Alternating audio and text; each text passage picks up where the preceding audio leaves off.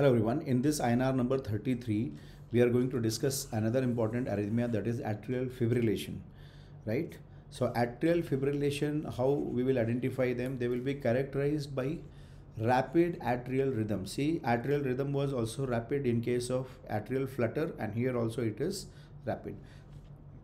But you can see the number of beats will be high in the fibrillation. So fibrillation, as you can see, the number of alpha bit will be more. So number of beats will be also high. So they will be ranging from 350 to 600 beats per minute, right? And what is the difference? How it differs from the atrial flutter? This will be having irregular rate. So remember that rate will be irregular. How you'll identify? When you will see the RR interval, when you see that RR interval, you can see they are all having different values. They are not same. So that is why we all say irregular rate and absent P waves. Remember, in flutter it was having sawtooth, but here there are no P waves, right? So there are no P waves. So this is how we are going to identify atrial fibrillation. Rhythm will be 350 to 600 beats per minute, irregular rate, and there will be no P waves, right? So whenever you will see the ECG of atrial fibrillation, what you will find?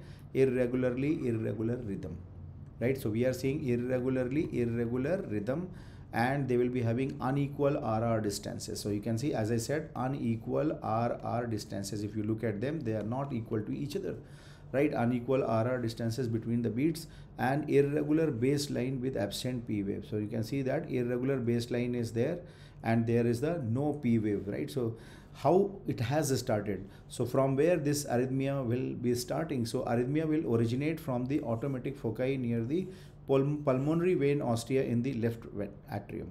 So now you can see this is the left atrium, right? Left atrium, and these are the pulmonary vein ostias, right? And around the pulmonary vein ostia, you can see they will be having origin. So this is going to cause abnormal activation of the atria, and that is why we are seeing irregular rhythm. RR interval is not equal, and baseline is also irregular, right? So there is no P wave. So this is how we are going to identify atrial fibrillation. So what will be the treatment of the fibrillation? So first of all, we have to remember what are the risk factors. So risk factor for atrial fibrillation is the hypertension and coronary artery disease. This is very important, because when patient of hypertension will come, you have to keep that in mind, that atrial fibrillation can be risk in this. So what will happen? They will be predisposing to the thromboembolic event. So patient may be having risk for the stroke, right? So this patient will be having risk for the stroke. So what should be the management? Management will be rate and rhythm control.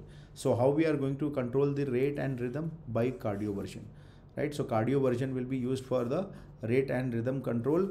But remember, the definitive treatment in this also, we have to do the ablation of the pulmonary vein, right? So that electric impulse ablation will be done at the pulmonary vein. That is the important thing. And if you are suspecting a stroke, so you have to consider anticoagulation based on the stroke risk. So keep revising this topic. Best wishes for your exam.